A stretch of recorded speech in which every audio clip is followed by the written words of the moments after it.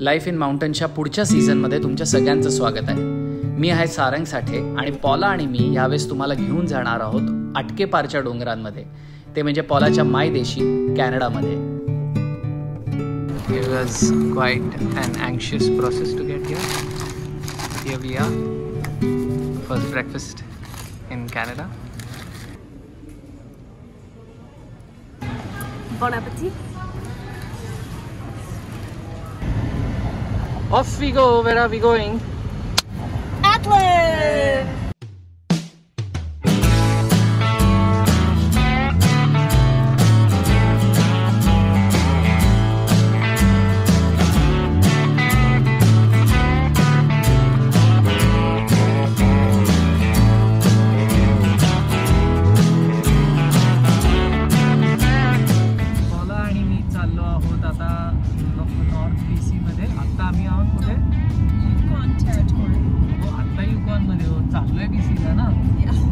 BC म्हणजे British Columbia, चुकीचा अर्थ लावू नका. आणि ॲटलिन नावाच्या जागी आम्ही चाललोय BC मध्ये, जे अलास्काच्या जवळ आहे. अलास्का कोणी विचारलं तर सांगायचं हो आत्ताच आलो, तर तिथे आम्ही चाललोय. आणि हा अत्यंत बर्फाळ प्रदेश आहे. सगळ्यात महत्त्वाचं म्हणजे आम्ही आता त्याच्या बहिणीकडे, पॉलाच्या बहिणीकडे फिओना आणि तिचा नवरा रॉबिन यांच्याकडे चाललोय. त्यांच्याकडे 2 हस्की आहेत. त्यांना हस्की म्हणलं लगेच हसतात त्या.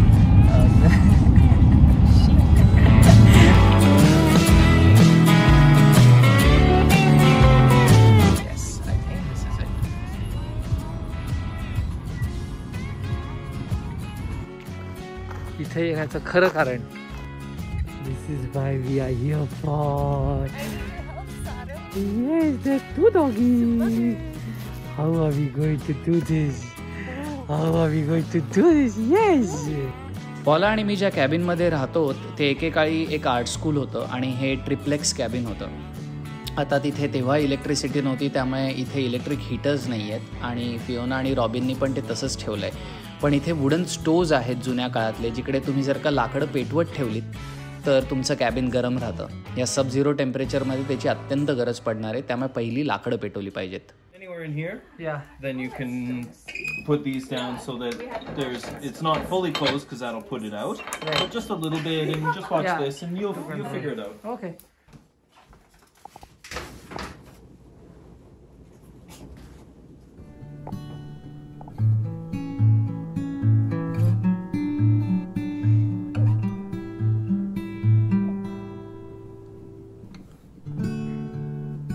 Hey, what's happening outside?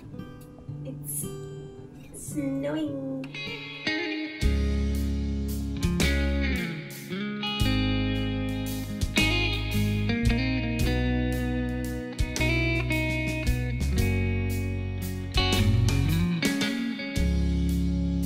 So पॉला आणि मी गेले 2 वर्ष कुठेही इंटरनॅशनली ट्रॅव्हल करू शकलो नाही. आणि आमचं काही कौतुक नाही, कारण कोणीच ट्रॅव्हल करू शकलेलं नाही आहे. पण पॉलाचा विजा रिन्यू करायचा होता, त्यामुळे तिने ठरवलं कॅनडाला परत यायचं.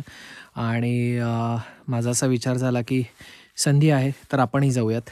आणि प्लॅन बनवता बनवता असं ठरलं की आपण सुरुवात ॲटलिनपासून करूयात. ॲटलिन हे ब्रिटिश कोलंबिया मधलं एक छोटं गाव आहे, म्हणजे ते त्याला टाऊन म्हणतात, पण ते आपल्या कर्वेनगरच्या अर्ध आहे.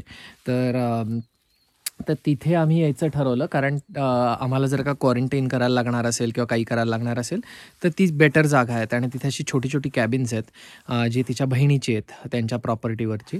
आणि इथे येऊन आम्ही एक व्लॉग शूट करायचा ठरवला, जो असेल आपला लाईफ इन माउंटनचा पुढचा सीझन.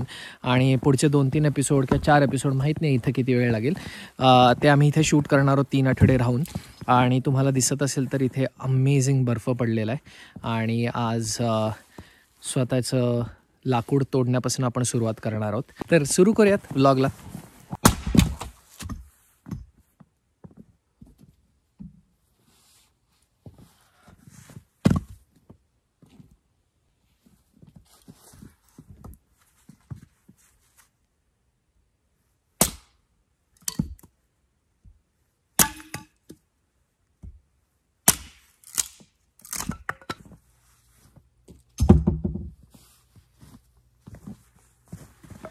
सो आत्ता तुम्ही हे लाकडाचे तुकडे करताना बघितलं मला, त्यात हा जो भाग आहे मधनं अर्धा तोडणे, हे आपलं मेन जाळायचं लाकूड आहे.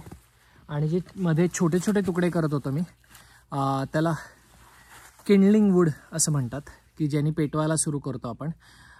हे कसं करायचं, का करायचं, ह्याची टेक्निक मी कशी शिकलो हे व्लॉगमध्ये तुम्हाला पुढे दिसेलच, कारण ते आम्ही आधी शूट केलं होतं. रॉबिन आणि फियोना ज्यांची ही प्रॉपर्टी आहे त्यांनी मला हे शिकवलं होतं.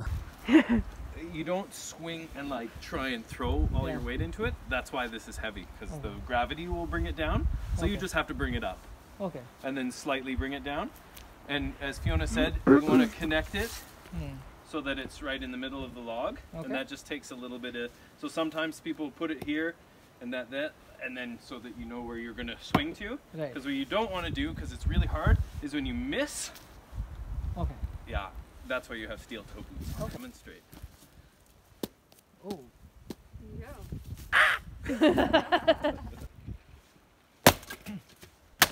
Oh, Priya, good one. She made it to home. Good. All right, let's go for a walk.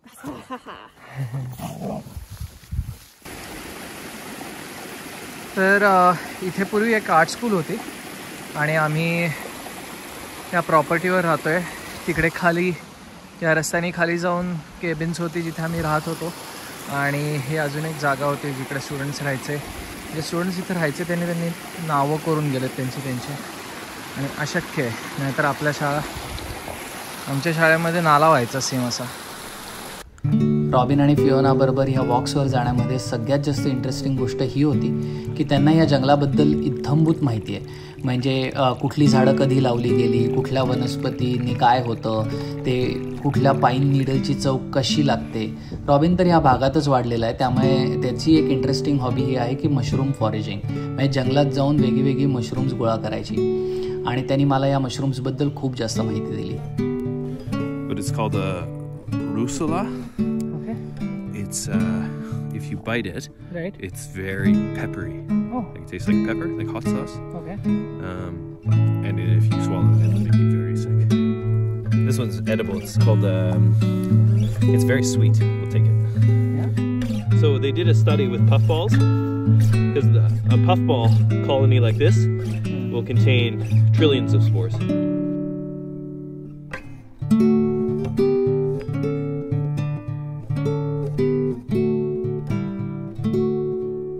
जर का तुम्हाला खऱ्या अर्थाने नॉर्थ कनेडियन किंवा नॉर्थ अमेरिकन एक्सपिरियन्स घ्यायचा असेल तर तुम्हाला एक अनुभव हा घेतलाच पाहिजे, ते म्हणजे जंगलात जाऊन लाकडं तोडणे. आज आम्ही तेच करायला चाललोय, आणि त्याच्यासाठी सगळ्यात आधी आम्ही सेटअप करणार आहोत एक camp. What is it called again, Robin? This tent? This is called a wall tent. Wall tent, and when you go getting wood with chainsaw, oh, that's what you set up? Not usually for just getting firewood. We're doing it just for fun. But if people use them when they're out hunting a lot, right? Or if you're mining, then this is kind of what people don't use them so much anymore, but they do use them. But this is like the classic tent for the north. And there's a special type of knot that you. There probably is. Yeah. But I don't know it. This is special for us. It looks good, don't they? Yeah. So far. Yeah. Yes, this is a special type of knot. We'll say. तर इंद्रजीत, खरं camping with star जर करायचं असेल ना, तर पहिल्यांदा असा camp setup करायला शिकूयात आपण जिथे राहतोय ना ते अत्यंत लक्झरी कॅम्प्स आहेत. हे जंगलात त्यांनी स्वतः लाकडं तोडून, बांबू तोडून तयार केलेलं आहे. तर मागे दिसेल तुला कसं तयार केलं आपण. I'll just haul some of this out here, Fiona. हे एक डिव्हाइस आहे. हे सगळे पाईप्स बिप्स या मोठ्या बॉक्समध्ये होते, तुम्ही जर का मगाशी बघितलं असेल तर. आणि ह्या टेंटला इथे एक होल आहे, कारण आपण कॅनडामध्ये आहोत. आपल्या इथे हे लागणार नाही डिव्हाइस, पण इथे खूप थंडी असते. युजली हे सगळं बर्फ असतो खाली, तर ते गरम ठेवायला हा एक हीटर आहे, ज्याच्यामध्ये आपण जे आत्ता इकडे स्वयंपाक करणार आहोत, तर त्या स्वयंपाकातनं उरलेला कोळसा ह्याच्यात टाकणार. म्हणजे रात्री जेव्हा तुम्ही इथे झोपाल तेव्हा तुम्हाला छान ऊब मिळेल. हा बेंचसुद्धा आत्ता रॉबिनने स्वतः बनवला आहे आम्हाला बसायला त्याच्या चेनसॉनी.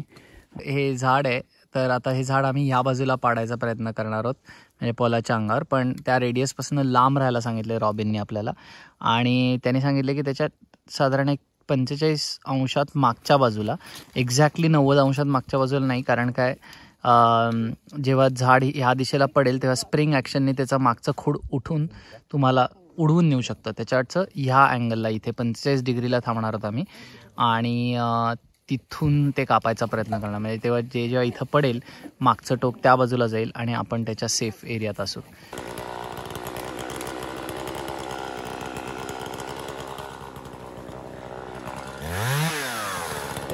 बघितलं असेल तर आजूबाजूची झाडं छोटी छोटी साफ करून घेतली, म्हणजे त्यांची जी चेन्स ना ती विचित्र ठिकाणी अडकून काही ॲक्सिडेंट होऊ नये म्हणून. आणि आता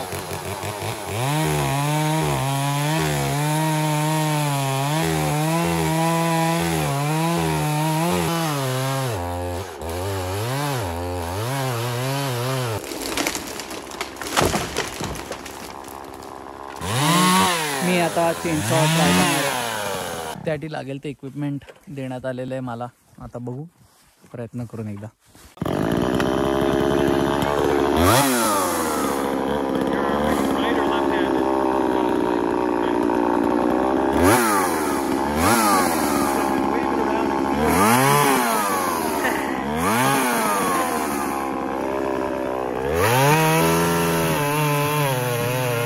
कॅनडा म्हटल्यावर तुमच्या मनात 1-2 गोष्टी ताबडतोब येतात, ते म्हणजे मेपल लीव्स, ग्रिझली बेअर्स, थंडी, आणि त्याप्रमाणे आणखीन एक गोष्ट जी मनात येतेच ते म्हणजे लंबरजॅक्स. लंबरजॅक्स इथल्या लाकूड तोड्यांना म्हटलं जातं, आणि आज मला तो अनुभव रॉबिनमुळे घेता आला.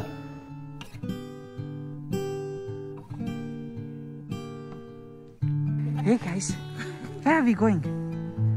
Where are we going?